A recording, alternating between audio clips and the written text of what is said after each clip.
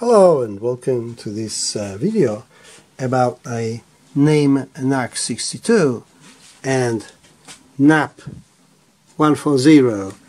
I have this power amp here because other than being a power amp it also supplies voltage to this preamp, and as you see preamp has no power supply of its own.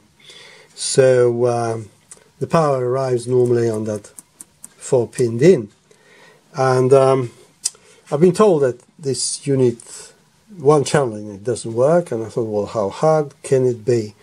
With one channel working, you can just compare similar places, on both channels, and work it out where the signal disappears. However, in this unit, nothing works for me because half of it doesn't get any power at all. Well, you see, on that 4-pin DIN has 2 wires going to the power amp, left and right channel, also ground, and 24 volts coming from that power amp. And the 24 volts arrive on this red wire onto there, and then on that fat trace, and one wire, and then another link wire over there, via one resistor to this area, via another resistor to that area, and that all works sweet. So I get the signal from here going through the volume pot, and it arrives at first input transistors. However, well, it doesn't go any further, and it should go to that relay and out, because there's no power to any of that. So for me, both channels don't work. Well, normally I would think that power arrives on this brown wire via that resistor, and also via this resistor goes to the rest of it.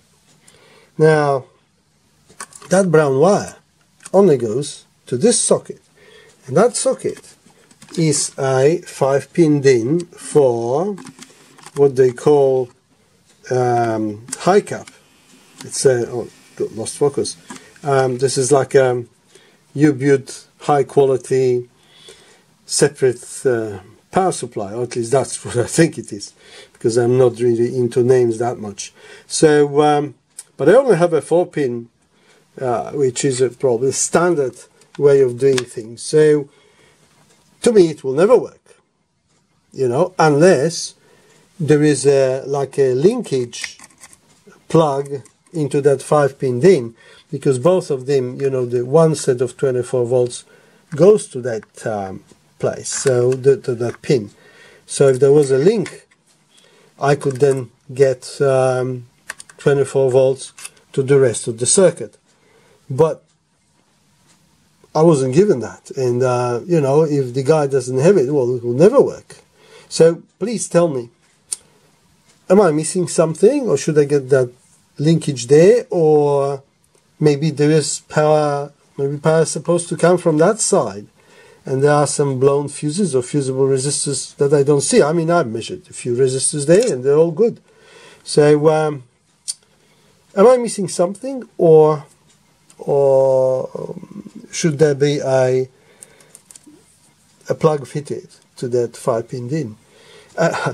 Even better, if you do have a circuit diagram for this unit, which is a NAC-62, please share it with me. I mean, I promised the guy I'm going to fix it for him.